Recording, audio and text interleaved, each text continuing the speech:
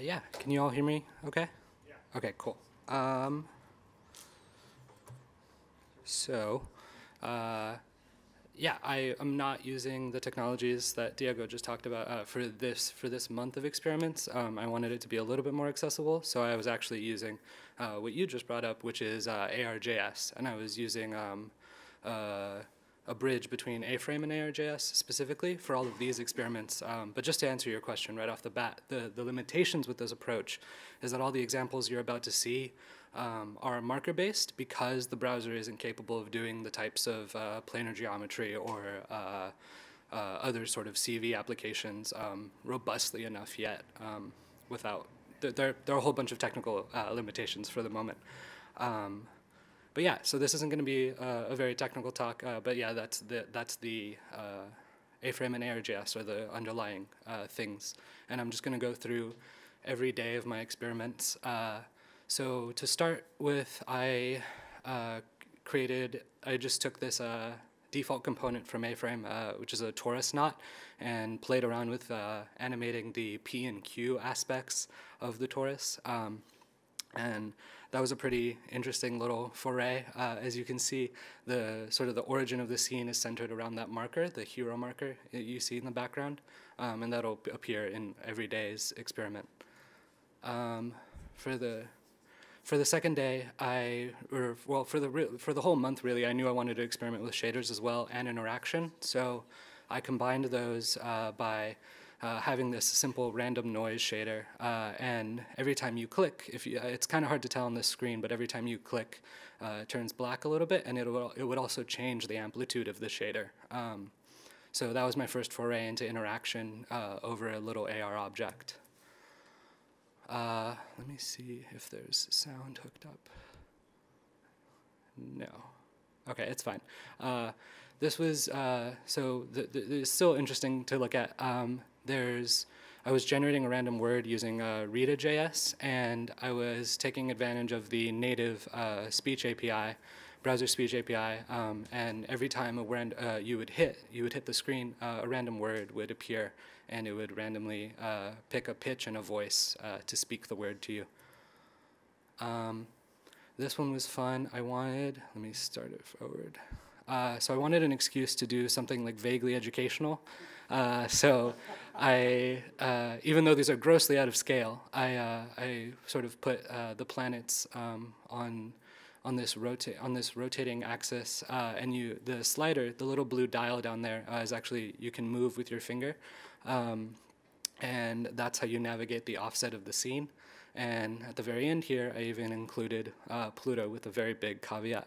But yeah, this was fun because it's a small AR scene, but it's navigating a much larger space within the confines of a phone.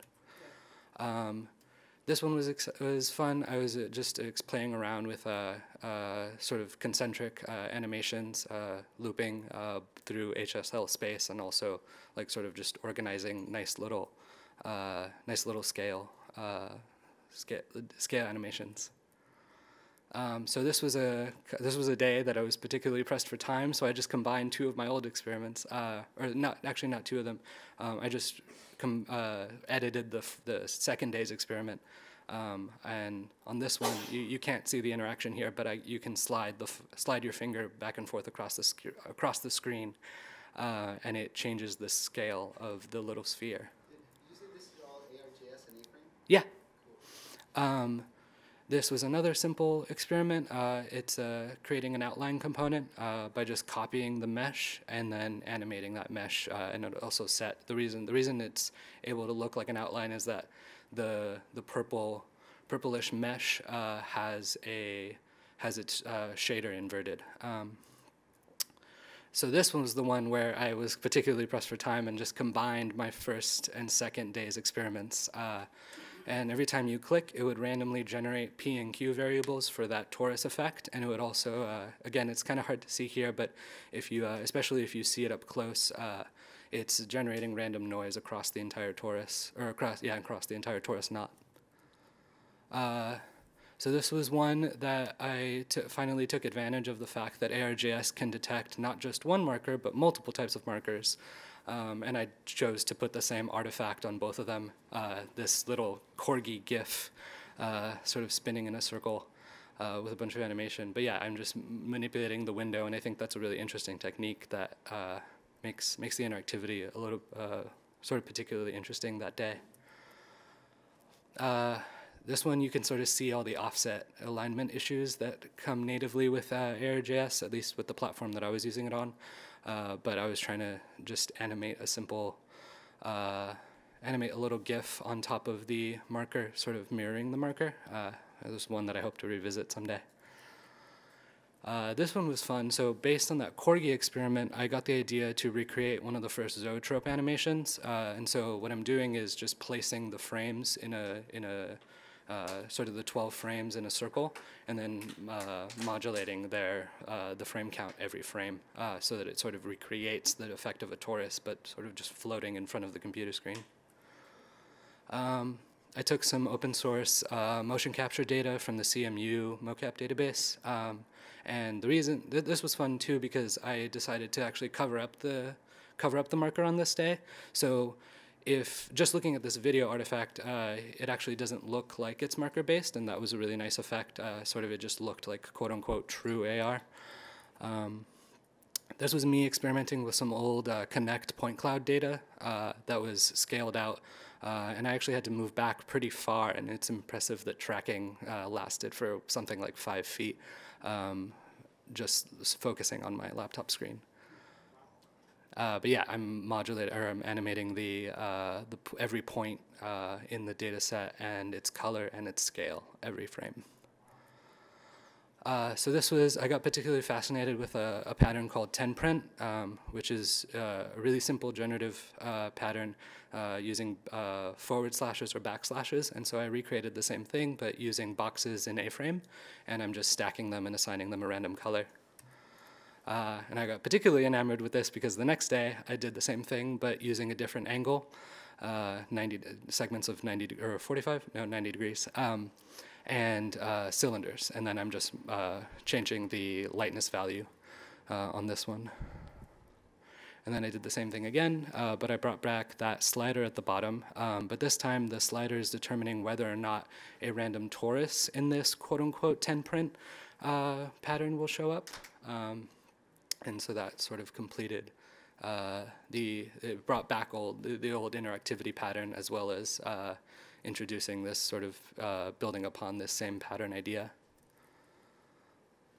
So this was a collaboration or a piece that I did using the press tube imaginary organs set, which is sort of this just open source VR 3D models that I imported, not as GLTFs, which is why they're sort of loading so slowly in this scene, but I've since converted them to GLTFs, and I plan on redoing this scene. But yeah, every time you click, it sort of loads a random organ, and it scales it sort of in this like in-out bounce animation. This was another collaboration I did with an Instagram artist named Neil Sinke. And I took, originally this was just a flat illustration, and I took it into Photoshop and I cut it up into 2 layers, and sort of I put the layers one over each other, such that when the scene first loads, it looks like the art is lined up, but then as you can see as I move around here, you can see how sort of the dimensionality of the work that I brought by actually putting it into AR. I was inspired by the same technique, and so I just made some random arcs in Illustrator and threw them in, and I think it's just 5 layers that are just animating with a delay. This was a collaboration with an artist named Tramadol, and she works with a lot of layers normally, so I compressed a lot of them down into something like 3 layers here, and I'm just animating their positions one over each other. This was another experiment using art that I made. This was interesting because the way that these are fading out isn't sort of just a binary on or off, but rather the opacities are going from 0 to 1. And so because each layer has within it different opacity levels, it looks like they're sort of bleeding into the scene. This created a really interesting effect. This was an idea that I had for, I eventually want to do a series of AR comics. And so this is a drawing next to the hero marker, and then you can see once I zoom out that over top this skull appears the AR scene, which I intended to be something like the face that the skull once belonged to. Yeah, and I plan on building a whole series out of this. Here I was using the 3D.io API, which is a sort of a interior design 3D API that I was just pulling random pieces of furniture from and loading them and sort of just rotating them around the marker, which was really fun. And for these particularly small pieces, I could zoom in, as you'll see in 2 seconds. Nope. Over here. There we go. Yeah. This was my second collaboration with Tramadol. I decided to give each of the layers opacity to recreate the effect of her original work, and I just liked sliding them in and out horizontally rather than vertically this time, and I think it created a really interesting effect with the light shimmering behind it. This was interesting. I pulled, the Internet Archive has a database of GIFs from Netscape, sorry, not Netscape, a library of GIFs from GeoCities. And so I pulled something like 30 of them, and every time I click on the screen, yeah, I really like this moment where all those black flashes are me tapping. So I just add a ridiculous number of them, and actually, they handle artifacting really well. They do some really ridiculous things right here, where the GIFs sort of are Z-fighting with each other. But yeah, this was interesting because it created a really interesting effect. And as you can see, I'm pretty far away from the marker, so they take up a really large volume of space, even though they're all just 2D GIFs. This is an experiment that I did. But it should be self-evident that it's a paper airplane sort of floating along its own trail. The trail is generated using 2 A-Frame components, and I just drew the plane in Photoshop, and then it has a double texture so that it appears on regardless of what side you're looking at it from. This was the day that Stranger Things 2 came out, and I really like it because the way I achieved that 2-tone color effect was actually just using really strong red lighting in the background, and the lettering is actually just geometry that is itself black, and then I used really strong lighting on the waffles as well to give them this really weird shimmery effect. And this was my final collaboration with Tramadol. What's interesting about this one is that actually all of these layers are 2D. These are just actually three planes with video textures on them, and then they're sort of they're animating over each other, fighting for different positions in space. This was a prototype for a birthday card that I did, and this was just balloons following a track and then randomly generating a color. I used one balloon picture, and then I used A-Frame to pick a random color and send them off. So that created a really nice effect. This one's it's kind of hard to tell what's going on here, but hopefully as you see over time, you'll see what's happening. Every few seconds, 3 points are generated and 1 point is taken away, and along these points form a curve. Camel-Clark curve, and I'm cloning an object, this like sort of little like flat rectangle plane, and the reason they're changing colors is because there's a blue, a purple, and a red light in the scene, and as the sculpture, I conceived it as a sculpture, as it rotates around the scene, it creates this really interesting effect, and then it also dynamically updates every few seconds. And then the last day of October was Halloween, so I felt obligatory to do a Halloween-y thing. So I took this really large GLTF jack-o'-lantern, and I put this little candle. It's just a cylinder, a white cylinder with a light on it, with a light object attached to it, and it's following a random curve within the path of the skull. And I really like this one because I made the pumpkin large enough that you could actually sort of hold as you see towards the middle, yeah, about the middle of this video, I can actually hold up my phone to the pumpkin. So yeah, those were a very hasty rundown of all of my pure ARJS experiments. Those all run on anything that runs iOS 11, and then a slew, something like a third or a fourth of Android phones. So it's a little bit more accessible than the APIs that Diego was talking about. But speaking of which, I have been playing around with those as well, and this is just a smattering of some of the work that I've been doing over, I think, the past month, experimenting with that. This one on the left is the most recent one that I've done, which is sort of I still need to incorporate a bloom filter, but it's supposed to be Christmas lights, and it's actually a tool where every time you click on the phone, it generates a point, and the Christmas lights sort of string around those points.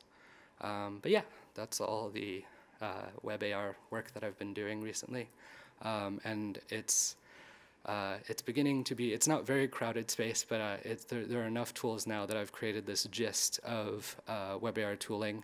And so, if you have anything that I've missed here, feel free to come up to me afterward, and we can talk about it.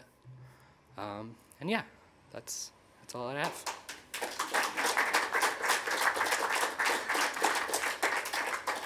Any questions? Yeah. So the first question Yeah. is, I think this is working. First question is, would you be able to show us any of the code for one or two of the projects? Yeah, so let's see if... Yeah, so if you look at the URL for all of these, if you go to...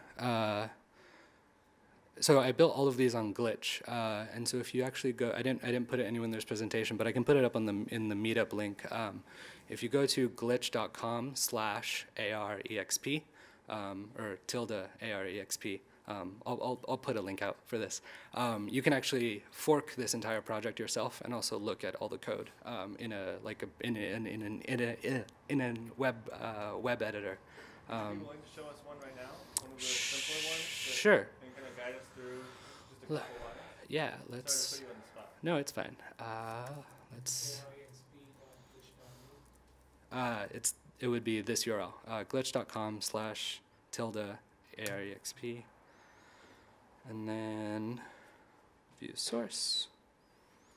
And let's just take a look at the first one. Oh, I didn't name these chronologically. Okay, let's look at the pirouette one. So yeah, there's a lot happening, including a bunch of scripts. Let me actually... Okay, that's sort of readable. Okay, there we go. Including a bunch of scripts. Yeah, so this was I forget what day this was, but yeah, this was the dancer dancing on top of a pink plane. So I made this custom, this little A-Frame component, which is actually just a really thin wrapper over the 3 code that brings in the BVH file, which is the motion capture skeleton. And then, yeah, I create some spheres over each of the bones. Let's see. And this is all the A-Frame markup that compiles the scene. So actually, the reason I was able to do one of these every day is because it really only took, after sort of figuring out the 3.js code that I wanted to execute, implementing it over top the A-Frame anchor was as simple as actually adding the default anchor tag that's exposed by the A-Frame AR.js bridge. So this is really all the markup that it took to create that once I had the component, and the custom component was as simple as adding this little attribute right here. Yeah. That's cool. Yeah. Does anybody want to see any other code from his project? Sure. Three-dimensional pumpkin. I really think that was really. Oh, sure. Especially since you embedded inside of it, given Yeah. So. puts up their principles inside of it through the teeth. That was really. Yeah. So it was actually. I mean, it's pretty simple. I made the pumpkin. Let's see. where did it go? Right here. So I just made the pumpkin very large, and at this scale, so A-Frame by default uses meter scaling. So it takes up a meter of the scene by default, and then I wrote a series of points. I generated these points using a macro in Vim, and I just made sure that all these points were smaller than the area that I knew that the pumpkin would take up. And so that candle just follows all of these curve points. And yeah, so there wasn't actually any complicated like nesting logic. It was really just a matter of manually placing that path within. Yeah. Yeah, can you talk about the concept of nature? Like nature after like it shows up in every AR API. Sure. So let's see, where is it in here? So the way that, let's see, one that's a little bit easier to see. Yeah. So the way that this scene gets anchored to the scene, it's kind of hard to talk about this stuff. Is that this anchor acts as sort of the origin point of the scene, and so instead of placing everything relative to the camera itself actually stays static, and then I placed everything inside of this anchor tag. And the anchor, by default, is something that AR.js will look for. It'll look for a marker, and I could set a custom marker, but I was using the default one, which was, again, this hero marker. And under the hood, an anchor is simply a collection of points that sort of have to match a certain number of features. And so the syntax, because A-Frame is more declarative syntax, the syntax here is to actually nest everything underneath this anchor tag. Can you have multiple anchors in ARctober? Yeah. So I forget what day that was. Let me actually. Wherever the Corgi experiment was, I think it was this one. Yeah. So yeah, here I'm actually, it's kind of difficult to tell because everything's sort of moving on top of it, obviously, but this I basically copied the code that was creating these Corgis, and I said that I set one to be the hero anchor, and I set one to be the kanji anchor. I can actually go see if I can find what experiment that was. Yeah, how do you express? Yeah, let me see if I can find it really quick. I might have called it Corgi something. GIF test. Let's see. Yeah, so it was as easy. So by default, what I do is just say a anchor, and that would by default look for the hero marker. And so adding a different preset, there's also ways to generate your own type images and anchors, but I used a different preset that comes with AR.js, which is actually a port of a C++ library called ARtoolkit. And I used this, and it was as simple as setting preset equals kanji, and then that was looking for this marker over here with the kanji lettering in the middle.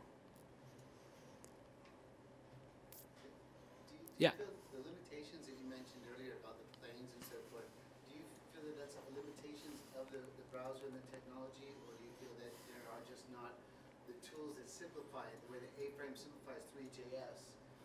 Is it possible that it's out there, but just no one's done it? Yeah, I've seen multiple proposals for SLAM and for monocular depth filtering, just single camera filtering. I've been researching a few papers on it, and it's definitely possible, but it's the question of whether or not it would be performant to do that 60 times a second is a really big question, right? And it's a different question. And so I think we're getting closer, especially as the average smartphone gets more powerful.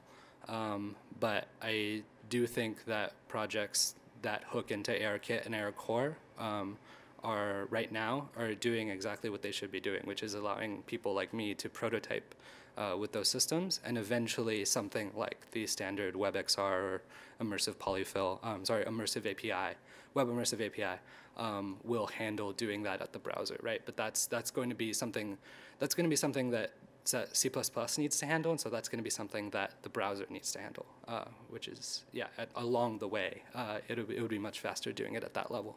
So yeah, my answer is that I don't think it's going to be performant or efficient or interesting to do it in JavaScript right now. 6 months. Yeah, something like that. What else? Okay. More questions? Anyone else? Sure. Feature request or things that you think really will make it easier to work in the space you are? So say it again. Any feature requests or like things that you like, this would really make it easier for you to do cool things with the UIs I'm playing with? Yeah, I think one thing that's definitely possible. I didn't actually. It was interesting. I have different experiments that do things like faux refraction, or take advantage of ray marching against the position of the camera to do things like faux Z detection. But those things, like doing those things, was really fun, but also way harder than it should have been. And so building primitives out for more complicated shader logic, building primitives for ray marching tools, I think. I also recognize that those features are like incredibly they're incredibly complex, and so they're incredibly hard to simplify, which is why I don't ask too much in that space, because I do think this is still like it's really new tooling period. It's really hard for me to sort of gripe about the fact that there aren't these really complicated, really simplified tools for really complicated tooling. Yeah. Do one more question? Come on. I'll ask a question then. Okay. So for the folks in the room that are working on some of the new, let's say native, maybe the AR core stuff, are there any thoughts to still have marker-based features? So I think one of the fancy terms people use is like localization, to know like where I want to put something in the room. Is there any thought on? That's the how L those two in things might work slams. together? Does that make any sense, or is that a crazy No, thought? it makes sense. It's just, It's definitely interesting, and it's something that we're researching on, because for now, all these technologies, they only enable one-time use cases, right? And something like markers could enable persistency, so it's definitely something that's interesting. Actually, it's still a kind of like a hidden feature, but there is marker support inside WebVR on ARctober, and WebVR on Tango also. So there's an example of that where we have like released the documentation for it, and there is support for that, and we've been playing with it a little bit. It's very interesting. What are the use cases for markers? So markers could be useful, very useful for like triggering name experience, for example. Like not even just like tracking itself, but just like identifying that there is something in the scene that triggers an AR experience could be very interesting. And also, of course, if you can have some pose estimation based on the marker, you could use it as an anchor to specify that that's the origin of the experience, and then you can localize it in a room. For example, you can place a marker here and do an AR experience that is completely suitable for this room, right? It has been prepared for this room. And the marker should stay in that position, right? Because that will be the origin of it. So things like that. So markers are pretty interesting at this stage of the technology. Yeah. Some of the early AR stuff would be an app that would recognize a product, for instance. Oh boy. Like an app that would recognize a product and put some augmentation on top of the product. So if you were like going through a store, it would find different markers that were in the store as part of the merchandising of the store, and then it would recognize those and place appropriate augmentations in those spots, which if you're not doing marker-based stuff, you've got to do a whole lot of really strange kind of AI, I would suppose, to recognize, oh, this is a Pepsi can versus a Coke can, as opposed to just recognizing that's a Pepsi label as opposed to a Coke label. So. Actually, I literally was looking at this today for a patent we were looking at for one of our customers, or partners actually, about letting people know that there's AR, VR, and you come to a marker in an actual physical space for marketing and other experiences, even if it's just navigation. Then you can do a UI metaphor for it, like, you know, when you go into an AR space here, this is the size of it, this is a space, and for gaming and stuff, specifically around AR and VR, where you have to actually have a certain amount of space they can move into, it's super important. But on the other side, it's also great too if you want to do, like we actually have been throwing a UI over the VR pane and laying over UI and entry and exit to it to kind of letterbox the experience so people are used to entering the UI like the other UIs. It's been. So even though we have marker lists, we may go back and have markers again. Well, yeah. So so I mean, the markers here, I think one of the things that has sort of kept people from doing this approach is that these markers, in order to be performant, are really simple and have to be black and white and have to be pretty large. But I do think that the sort of the middle ground for localization and for performance is going to be a little bit more complex definition of a marker. So eventually a marker could be something like my face. Eventually a marker could be something like a Pepsi label. It's really complicated features that can still be boiled down into features that you can detect and localize over. And if you use like the Vuforia libraries and stuff, you can pretty much turn any image into a marker, and it'll just use they've got this great one which is basically a picture of a bunch of little rocks. Yeah.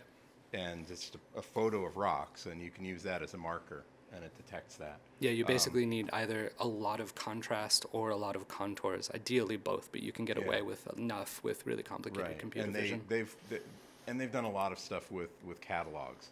So for instance, recognizing not like fiduciary markers, but actually recognizing product images. Yeah. So that as you go through the catalog, it recognizes, oh, that's a whatever, and you get a little spin, a turntable of it. Yeah. I think IKEA's done. And the hope is that technology will become democratized, because right now it's something like $500 per license for Vuforia. Yeah, well, it used to be free. Yeah, we have one more. We have one we're using for video stream. I don't remember what it is right now. I may do a demo of it at the thing, Lightning Talks. But we're actually, it helps with video. Like we actually use a little image on the corner, like you navigate a game, and literally, we're able to tell people's orientation. I find, like, just myself, and we're doing the VR, it keeps me from getting confused. Because ours is in the browser, it just lets us see, like, literally, you move it and your orientation changes. You get confused. So it's just a little bit of UI, a little bit of XYZ space orientation, I think is going to go a long way. And with overlays like this, we can give people visual cues and even motion cues that are tied to GPS off the hardware and the devices in the browser. So that's a cool thing, because at the end of the day, we know on both sides, instead of apps, we're going to be embedding web resources anyway. So anybody in app stuff is telling you, oh, it's going to be all app, they're full of shit. Excuse my French, but yeah. Thank you. All right, well, I think that's over our one last question. So thank you very much for listening to me ramble. I was going to ask, what performance issues did you see the sweet spots for? I forgot to ask that, I'm sorry. I mean, everything I did was performance gets basically the only hang up with ARJS right now. This isn't true. The only performance issue that I hit regularly is poly count. So a lot of these demos were just restricting poly count. So how many is a good sweet spot? I haven't done the actual test. I just noticed above some arbitrary, some eyeball threshold. So I do a lot of culling every frame to get around it. That was the only performance issue. Cool. Thank you, Andres. Yeah.